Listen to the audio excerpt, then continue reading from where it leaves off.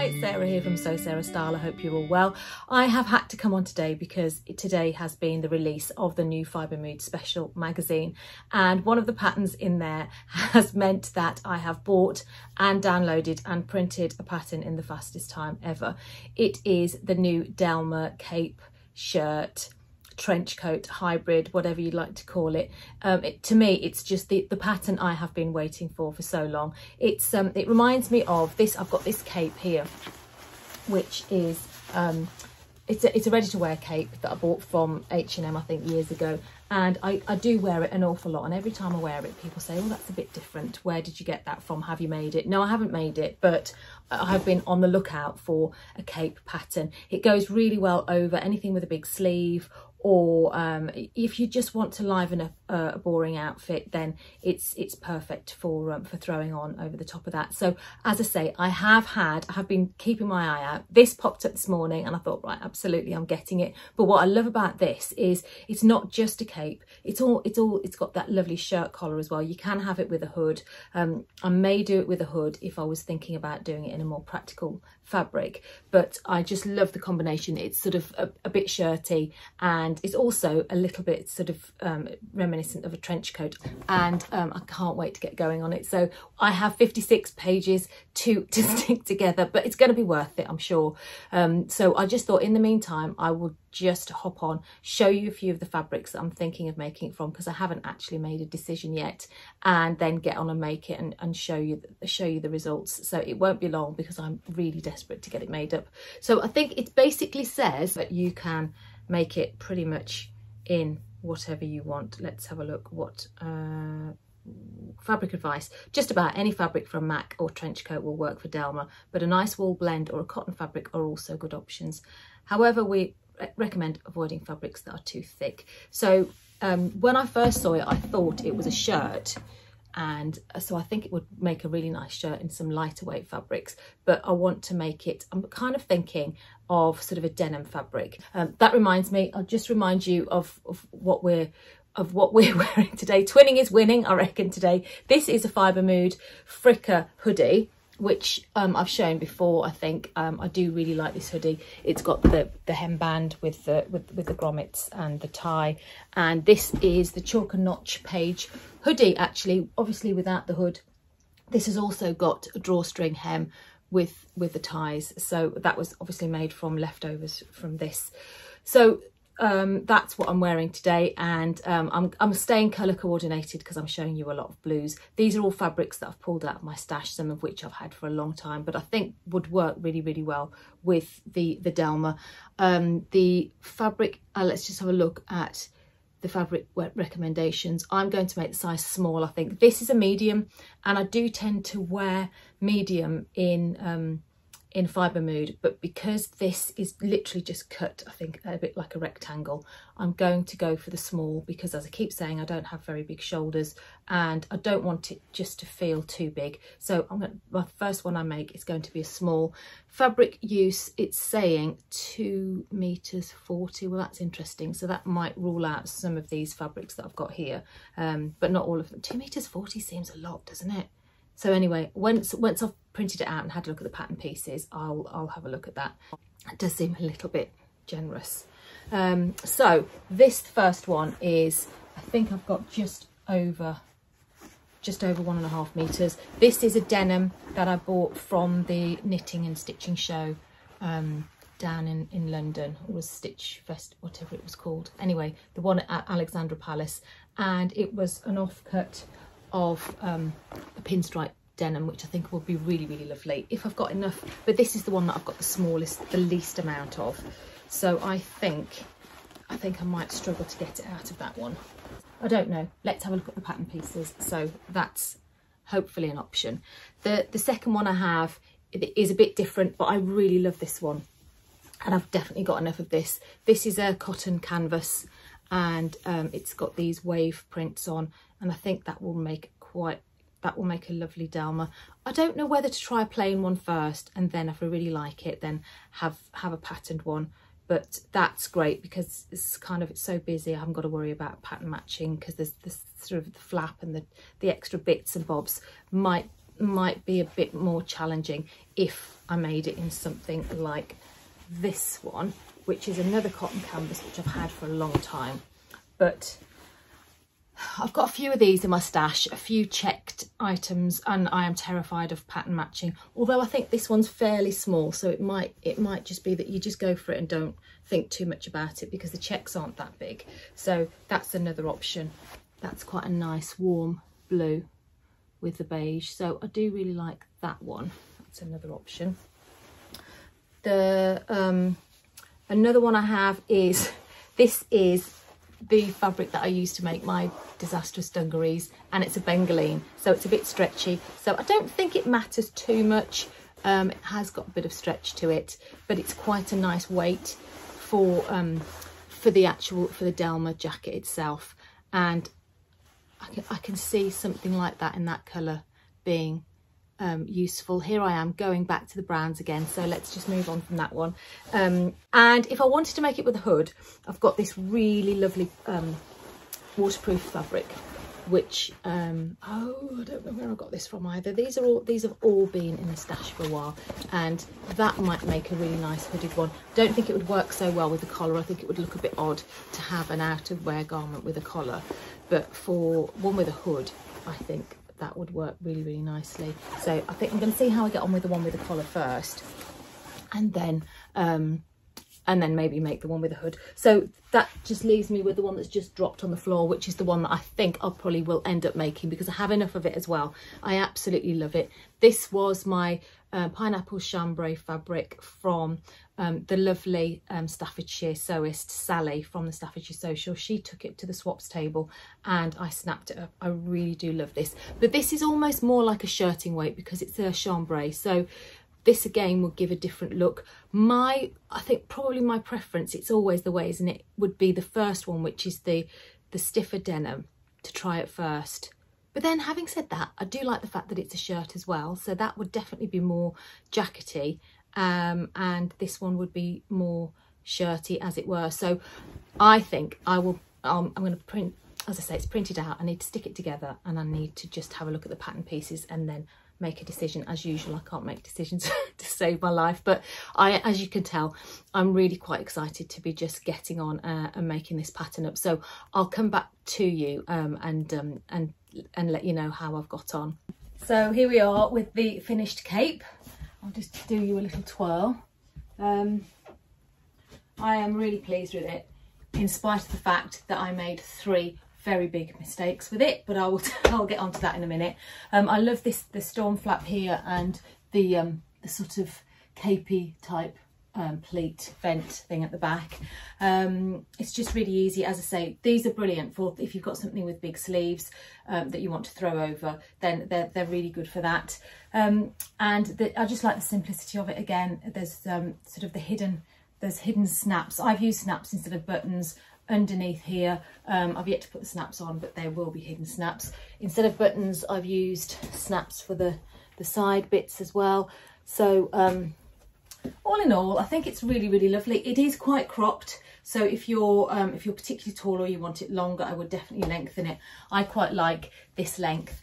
Now then, I will go on to what I got wrong. First of all, when I said, oh, they're a bit generous with the I think it's 2.4 meters of fabric, actually I hadn't taken into account that obviously you don't quite make it twice, but there's a separate piece here and then there's another bit that goes over the back as well, so they are pretty big pattern pieces. So I had this was the fabric I didn't show you.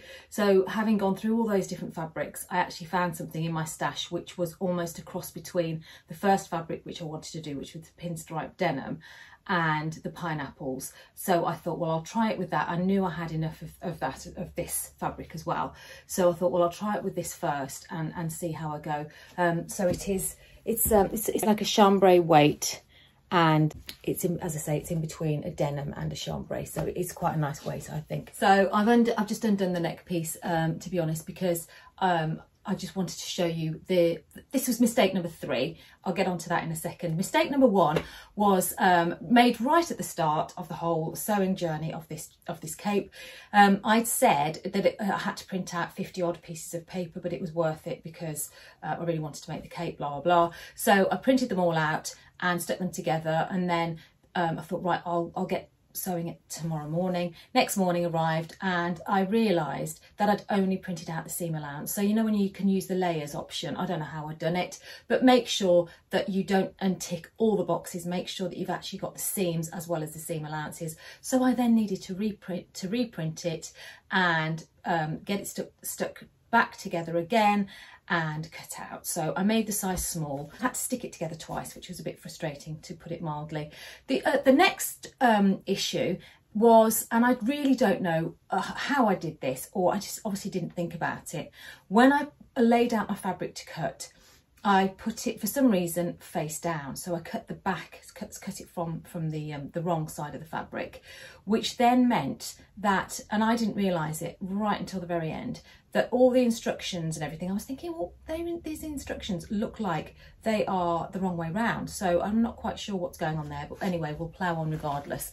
It was only at the end when I went onto Instagram just to have a look at other people's makes that I realised this whole storm flap is supposed to be on that side. Everything is the wrong way round on mine. It doesn't really matter, but it was just frustrating, and it was just like, why did I cut it on the back of the fabric? But anyway, I did. So that was mistake number 2. Mistake number 3 was probably the most catastrophic, because unfortunately it's meant that it's not unwearable, but it's really frustrating. The eagle-eyed amongst you may have noticed that the collar is all heading that way. I mean, it is just ridiculous. And I can kind of twist it around a little bit and do it up and make it work, but it's far from ideal. And the reason for that is because this collar piece, I sewed all the way to the end of here instead of there. I obviously got on and thought, oh, I know how to put a collar together, I'll just stick it on there. And you may be wondering how on earth I got this collar to fit all the way there. Well, instead of going back to the instructions thinking, oh, the collar doesn't fit very well, I started taking bits out of the shoulders to make the whole neck smaller in order to fit the collar all the way to there. So by the time I'd got there, I then tried I thought, well, where am I going to put my buttons? None of this works. Finally worked it out in the instructions. But by then, obviously, I'd stretched the collar piece out. So I just hacked a piece off the end of the collar. So the collar's now too short on that side, which is why all of my entire collar, look at that, is going that way. It's so frustrating. It's wearable if I keep it open. I don't think anybody will notice too much. So I think that's probably the way that I'm going to wear it. I will definitely be making another one because I really, really like it. But it'll be in one of the fabrics that I showed you earlier, I think, either a pineapple or the waves one, I think will be quite nice. It actually really is a simple sew if you follow the instructions. It's really not a problem at all. It's a load of rectangles, quite a lot of just simple square hemming, and then some bias binding that they have you cut on the side. So it's a really nice finish as well. So I think it's lovely. I definitely will be having another one of these. So then moving on to another mistake that I made. These trousers that I've got on are the Onyx pants. It's another pair of Onyx pants that I made, and I really, really do love this pattern. So these I had made with a full seat adjustment, I think it's called, that I got from a fabulous girl who is Gather and Ease on Instagram. Because all these pattern pieces, because obviously these trousers are cut in, there's 2 pieces for the front and 2 pieces for the back, and then it's stitched together and top stitched down the front. So because it's in 2 pieces, I couldn't really work out how to do a full seat adjustment. Anyway, she's done one on Instagram. So if you've got any trousers that are in 2 pieces, it's definitely worth going and having a look on her Instagram. If you look up the Onyx Pants hashtag, she's got her little tutorial on there as well. So I used that, which is really, these are more comfortable than my original pair, because obviously I've added 1.5 inches to the rise. so it's got more room to go up to the back. So the others I felt were dragging down a little bit on the waistband, but these fit really nicely. So I've got these, and then I thought to myself this week, right, I'm going to make another pair. I've got some really nice fabric. Well, it's the same fabric, funnily enough, that I made the first ones in, but it's just in a different colour. And so I spent all the time sorting it out, cutting it out, sewing it up, top stitching it carefully, put them on, and thought, what on earth has happened to these? I don't know if you can see there, but all the seams are completely and utterly twisted to the front. And there you go. So that seam is the inside seam, which is kind of coming out. Everything's just twisted. It just looks absolutely ridiculous when it's on. The reason for that is that, again, because I'd made a few pairs of these with my toiles and everything, thought I knew what I was doing, and attached the back pieces the wrong way round. So that's a complete waste. I can't really do much with these, because in order to change them round, I would have to literally cut this all overlocked and top stitched, cut down the seams, and they'd probably be far too tight by the time I did that. The only thing I might try and do is, because the twist happens further down, I might try and make them into, just shorten them really, and make them into sort of cropped trousers for the summer. So that's another thing. Just always follow the instructions. Don't think that you know what to do and go off piste like I do. So that was two problems that I had. And the other thing I wanted to show you is actually a success. So I will just hop on, I'll come back with that on, and I'll show you in a second. Okay, so there are no prizes for guessing what this is. It is another LB pullover, but the difference is this is in a woven. So this is the leftover fabric from the cape, the Delma Cape that I've made. I am trying obviously to use all my scraps as I can, and there was a fair amount left, and I know I can get the LB pullover out of less than a metre. So I thought, right, well, I'm going to make one of those. I have put a little bit of light interfacing in the collar piece, because I do like my collars to stand up. And the great thing about one of the many great things about the LB pullover is that it can be made in knits and a woven. I haven't sized up because I'd made my LB pullover fairly large and oversized anyway, because I wanted it to be comfy for my loungewear. So I think it works beautifully in both. I could have used, there's also a knit neckband piece as well, because I quite like the combination of knits and wovens. So I think this is going to be one of my summer t-shirt patterns now, with a knit neckband, and you can use literally any fabric that you have in your stash to make this from. So it is yet another fabulous LB pullover. I am biased, I know, but I just thought I wanted to share that with you as well, because I think it's such a good pattern. So that's probably it for me today. I'm looking around just seeing if there's anything else to tell you about. No, these Onyx pants obviously are fine. One disastrous pair of Onyx pants, three mistakes with the cape, but I'm pleased with the LB pullover. So that's it from me today. I hope you have a good sewing week, and I will catch you soon. Thanks, take care, bye.